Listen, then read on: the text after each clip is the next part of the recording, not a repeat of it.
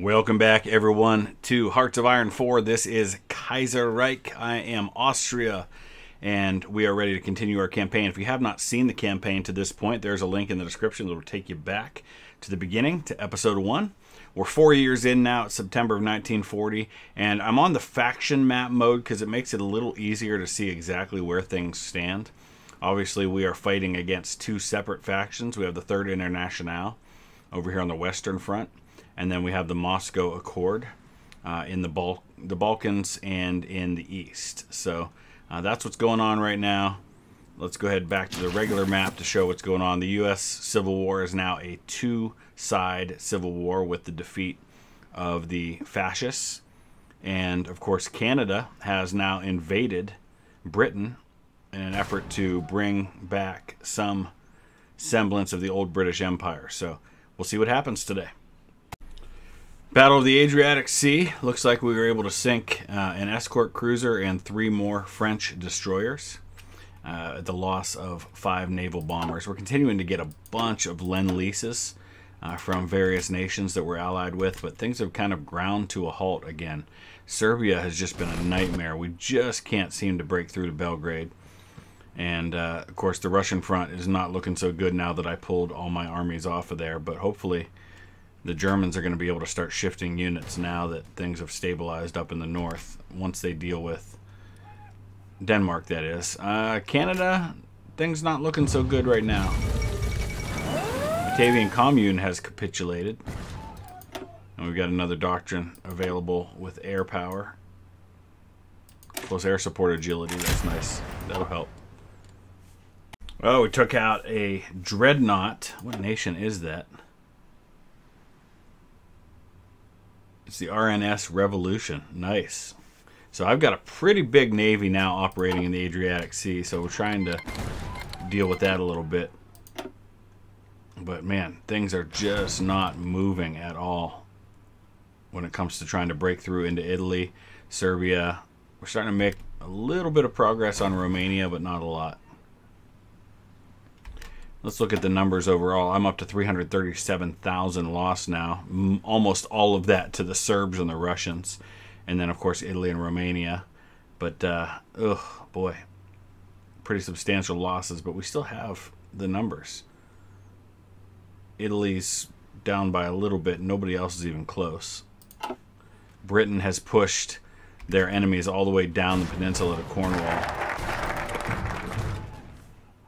All right, so I'm basically just going to change to a strategy of containment with the Italians. I'm going to keep 6 divisions over here, 6 over here, just to make sure they don't break through. I'm sending the 17 divisions that I'm pulling off this line. We're going to take them up here to the northern part of where Romania is pushing through, and we're going to try to push this back if we can. We'll see what happens. We just don't have the manpower anywhere right now to get things done. We need the Germans to really get in there more, but they're still trying to finish up things in the north. So I'm trying to figure out where best to use my limited number of aircraft. We just can't seem to make a lot of headway in Italy no matter what we do. So right now we've got about a 66% efficiency on air superiority with a lot of fighters. We've got 600 fighters operating there. We also have all our naval bombers, about a 61% efficiency in attacking the Adriatic. Looks like we've also got some more air power here. I've got close air support going here, and it's about 89% efficiency. This might help. Albania just declared war on the Serbian Republic, so we suddenly have a new enemy for the Serbs.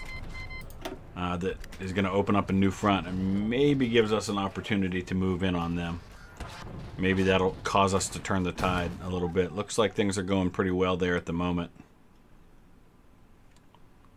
Things are going well on the Russian front too.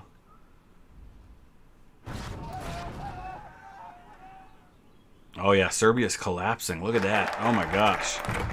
Fantastic. Another Lend-Lease coming our way. We've had lots of those for a while now. I think Serbia's done. I think Albania entering the war. Looks like Just that extra little front seems to have caused their collapse. We're about to take the new capital of Serbia. We do have an unread naval battle result here. Another battleship taken out. Excellent news. And we've just completed experimental rockets, so we can now build rocket sites. And then rocket engines, of course, will be next. But we're nowhere near that right now. I do want to look at armor and start working on 1940 medium armor. Since we're a little behind on that. There's concentrated industry 4. We are working on fuel refining still. Our latest mission over Po Valley was a great success for the Austrian Air Force in more than one aspect. Reports have come in highlighting Wilhelm Joschko Strasser's heroic deed, managing to outwit the British pilot Robert Roberts, known as Hawkeye. Excellent. We shot down a British pilot, a victory all of the Austrian Empire will remember. I'm going to stand down my Navy because, well, we just don't have any fuel. So we're going to have to stand down the Navy so that we can divert all the fuel resources to our armies right now, where we desperately need them. Interesting, it looks like there's a drive on Moscow happening by the Germans and the Ukrainians. Excellent news. Let's see where things stand with all of this. We're up to almost 9 million fielded manpower now, potentially. France is out, Batavian Commune's out, Serbia is actually they're out. We're 99%. We just need to take one more little bit of territory to finish them off. There it is. Serbian Republic has capitulated, so let's take all of that area and then shift our forces to dealing with Romania. All right, the Ottomans have taken 28 states. They have annexed Egypt and created an international zone in the Suez that we now have access to. So a big victory for the Sublime Ottoman Federation, who hopefully now can maybe turn their attention to, I don't know, say Russia. Oh no! My great hero has been shot down now by another British pilot. Hawk Cardigan. So revenge by the British. Although, things are starting to look better. And it looks like London might actually fall here soon. We can't really see what's happening since we're not allied with that particular faction. But man, they're making a run on London on Birmingham. Things are suddenly looking up. As they are in Romania. We've moved now this entire army group. We've got 66 divisions on this border right here with Romania. And so with Serbia's collapse, Romania is not far behind. Oh, the Union of Iceland has joined the Third Internationale. So a new enemy coming in. Looks like the British have pushed back again. So things just kind of go back and forth, but that keeps them busy there, which means they're not fighting us on the mainland. We've got another land doctrine available to us now. It doesn't really help me tremendously, but every little bit helps. Let's see where we are now with all of this. Yeah, we're looking good. I mean, we've lost 1 million more men than they have, but we've been on the offensive for most of it, so that makes sense. Hungarians have lost 400,000 men. We've lost 471,000. The Germans have lost over 1 million. And then in the Entente, looks like Portugal, Canada. That's a lot for Canada. Canada doesn't have a huge population. Legionnaire Italy is still hanging on. There we go. The Ottomans have joined. So I think we should be able to call them into the fight now, shouldn't we? That would, oh, that's huge. The Ottomans have this huge border with the Soviets. And not the Soviets, the Russians in this timeline. There is no Soviet Union.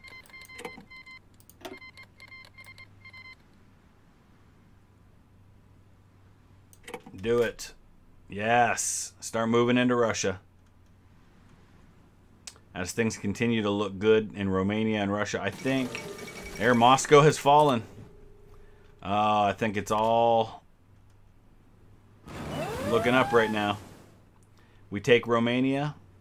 Eventually we'll be able to deal with Italy. Italy's been a tough nut to crack. Oh, what's going on here? There's a landing. Is that the French? Oh, Portugal. The Portuguese have landed. Well, at least they're the ones controlling the territory.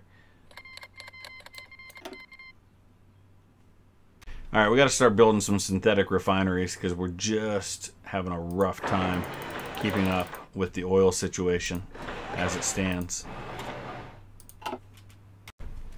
Yeah, I think Romania is done.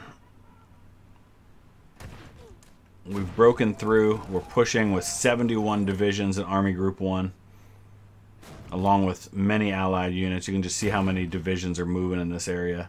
Bucharest will fall, and with it the Romanians. Continuing to push through in Russia. We're going to actually meet up. The forces in Russia are going to meet up with the Ottoman forces here pretty soon. It looks like the Germans have some divisions down there too. Iran, they're pushing up through over there from Iran.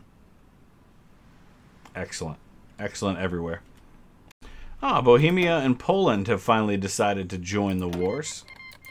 We're also getting some more Lend-Leases. Galicia and Lodomeria. Lodomeria, probably. Now that they see which way the wind is blowing, they've decided to join. We've got to be careful here that we don't get cut off. There we go. We actually are doing the cutting off at this point. Alright, Bucharest is going to fall here very, very soon. In fact, I could probably take this Panzer Division and take it right now without a fight. Boom. Let's cut them off. Cut off these divisions down here. And now we'll just move in to destroy them. That's it. Alright, so who is this? Actually, this is something with the Ottomans. This has nothing to do with us. Followed Bucharest. And then they took it back. Okay. Oh, that's alright. Not a huge deal at the moment.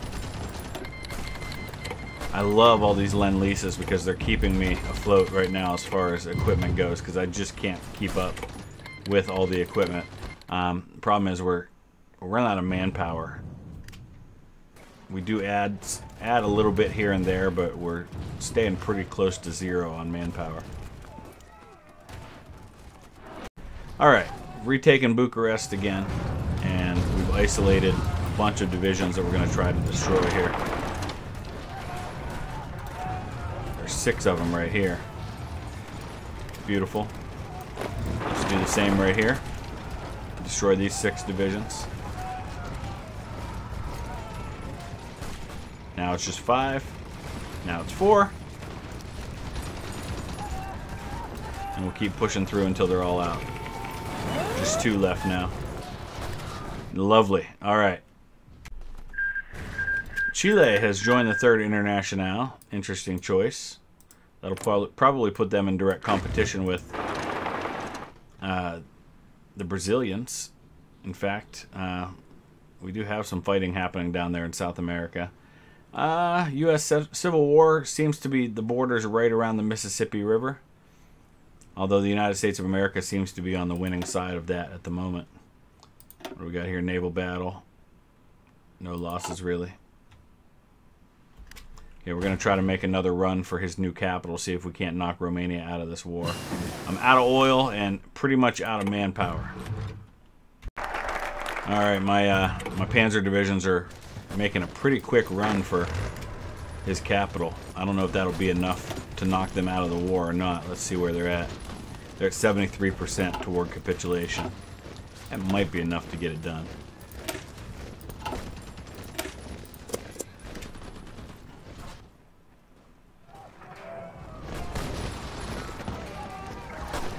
Let's see what happens when we get there.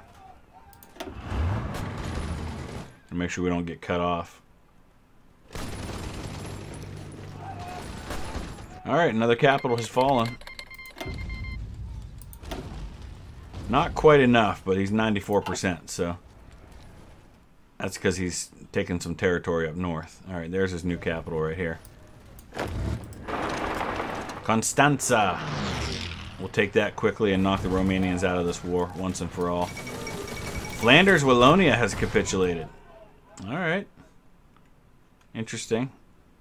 Looks like the British have dealt with the invasion on their soil. The Italians are dealing with another front down here with Portugal, but yeah, I'm just not really going to worry about what Italy's doing right now until we finish off some of these others.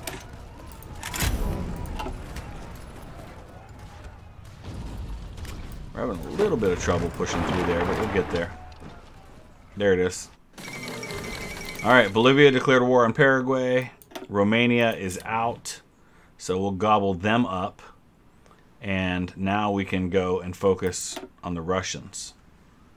Where is Russia in all of this? They're not quite down by half, so there's a long way to go. Just so much territory there.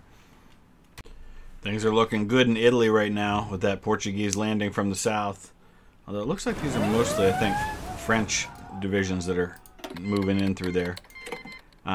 But opening up that front from the south, coming up the traditional way the Allies did in World War II, seems to be working while we just kind of hold the line up here.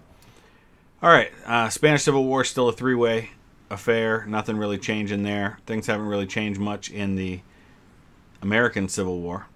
So we're going to go ahead, I think, now and take all of these divisions and move them to the Russian front. See if we can't help move things along over here. I'm going to just kind of go right in the center of everything.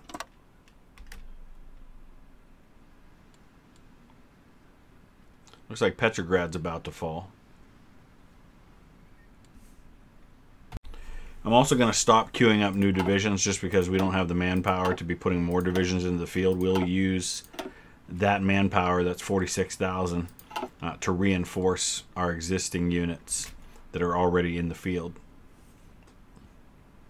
Alright, we're going to move all our air power over to the Eastern Front now and help with what's happening there to support our armies that are moving into that position. So we've got almost all of them based right here. The end to a war in India. The Dominion of India has taken all of it now. Japan, I forgot, is our enemy in all of this. Let's see where things stand now. Fielded manpower between 8.5 and almost 11 million now. It's only growing in terms of the advantage that we have here. It's only a matter before we finish off the Italians and make a concerted effort with the British, but right now the Germans are still dealing with this mess over here. Our divisions are in position, and so we're making our move, and it seems to be going pretty well, pretty fast. This is my current objective, is just to push out to this front line here. Hopefully eventually we'll meet up with what's happening down here with the Ottomans. And there is an attack going on up in the north that will hopefully result in the taking of their current capital, Petrograd. We know it as St. Petersburg. With everything happening in Italy and them being so spread out and having to cover so many fronts, maybe now's the time to take my 6 divisions and launch a little attack. At the very least, I'll keep him busy and inflict some casualties that he can't replace. I don't think we have the ability to do the same thing on this side, but we can at least give it a try. Yeah, nothing happening there. Petrograd has fallen. So there we have it. I think the Germans have taken it. Let's see where that puts us as far as putting an end to Russia in the war. They're still only at 50% toward capitulation. I'm going to guess maybe Volgograd's the new capital. Tsaritsyn's right there. Yeah, I don't even see where the new capital is. It must be in the east somewhere. Good night. No idea where it is. Well, our oil production is definitely helping a lot because we've been able to cut way, way back on what I have to trade for. Enough that I might be able to start operating my Navy again, which would be really nice to do. In fact, I'd like to probably send my Navy over to operate maybe like in the English Channel. I wonder if we can rebase them somewhere with the Germans. I don't know if that's a possibility or not, but at the very least, we're going to get them patrolling the English Channel and see what happens. So what we call the Second World War, we're actually looking at a summary here. These are separate wars that need to be won separately. And the war against Russia is a separate war, Russia, Romania, and Serbia. So once we can defeat the Russians, that war will actually end. It's at 84% right now. The Japanese-German war is a different story. We haven't really started to even touch that one yet. So as soon as we deal with the Russians, I think that's going to help a whole lot. Kaiser Wilhelm II, the German emperor, has died. So does that mean his son Wilhelm takes over? Wilhelm III, there he is. So we had our first combat, naval combat, in the English Channel. It went well. We sank a submarine. That was about it. But continue to push against the Russians. We're getting near to our borders on the northern end of our objectives. Now we'll work on the southern end, and we'll probably connect with the Ottomans not long after that. Here's the new Russian capital. It's Ekaterinburg. That's where Tsar Nicholas II and his family were executed in 1918, historically. Another major naval combat situation, and it looks like it went really well. So that's the British flag, isn't it? So it's the British that we've been taking on this whole time. We sank 4 British subs, 4 destroyers, 3 escort cruisers, and then shot down 3 carrier bombers and 9 naval bombers, all without a single loss. Fantastic.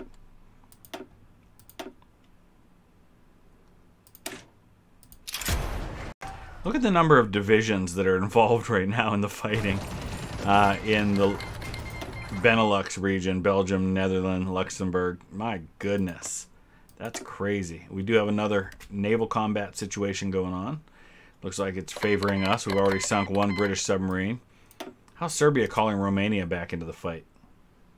Oh, we've got some British capital ships going here. Here's a real opportunity. We've lost 2 destroyers. 4 destroyers now and 2. Oh, are these Germans? I think these are all German ships that are being lost. Boy, it's not going good right now. Ooh. That's not my fleet. The British are using naval bombers, so I'm going to actually send a bunch of my fighters over here to start using, giving air cover in the English Channel. So he can't use those naval bombers anymore. Another battle against the British. This time we've taken out 2 escort cruisers, 10 destroyers, and 5 more of his naval bombers. So things are going pretty well there. We got to try and deal with all of this once and for all. I sent some ground support air power to help with that. Getting some more Lend-Lease. Not much of anything really, though. This is another naval battle. Alright, this time we lost 5 naval bombers, but took out 3 convoys.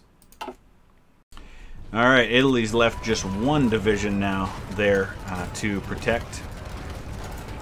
And they're in really, really bad shape now, so I think pretty soon we're going to be able to see the fall of the Italians. That'll certainly help things a lot too. I'm building up my manpower a little bit now that I'm not creating new units. Now we're pushing to our objectives in the south. Once we do that, we might have to try and make a run at his capital in Ekaterinburg. We're about to complete atomic research. It's one step closer to the bomb. We're going to go ahead and start working on nuclear reactor, even though it's really far away. Nuclear reactor and rocket engines are both long-term projects, even though we're pretty far ahead on those. I just want to get a jump on those things before anybody else does. That reminds me, too, I need to work on rocket sites. Don't really have any good spots to put them, but that's okay. We finally pushed through a little bit with Italy, and now we're in a situation where we can really help out. Let's go after Parma. Start trying to grab some areas of point value, and then eventually we can come in from the other side, take Turin, and maybe knock them out. Got another unread naval battle. Oh, beautiful. Sank another cruiser, 3 more destroyers, and took out 10 more naval bombers. We are just systematically destroying the British Navy. Here's another major combat situation we're getting into. What did we take out here? We lost, that time we lost 4 destroyers and a sub, but we took out 4 of his. So pretty even. Iceland's out of the war, and we are going in for repairs with our Navy right now in Brittany. That reminds me, I should be looking at our Navy to see what we might produce.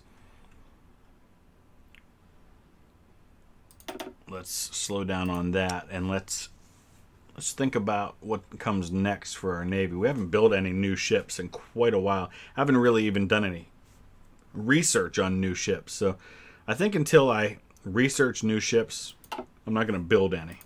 We're going to have to work on our research a little bit. Research thread there. Right now, improved oil processing. We're working on rubber processing. So those are the 2 that will be ending soon, and we'll start picking some Navy research threads at that point. But I'm going to wrap it up right there. Everything's going really, really well, so we kind of need to think about what comes next in a post-war world. Obviously, everything's going to get divided up, and then we're going to have a brand new world that we're dealing with. American Civil War is still pretty much a stalemate between the 2 powers that are left, which means it's not something we really have to worry about. What does Brazil change their name for? No, they haven't. That was just on a different view. People's Republic of Argentina down there. Let's look one last time at the factions map mode to show what's going on. Our faction controls so much territory right now. Moscow Accord there. I think the Third Internationale is on its last legs. Once we take out Italy, that really just kind of leaves the British. And then the People's Republic of Argentina. And I think Chile is part of that too. All right, let me know your thoughts. Use the comment section below. We'll be back in a few days with the next episode. Thanks for watching.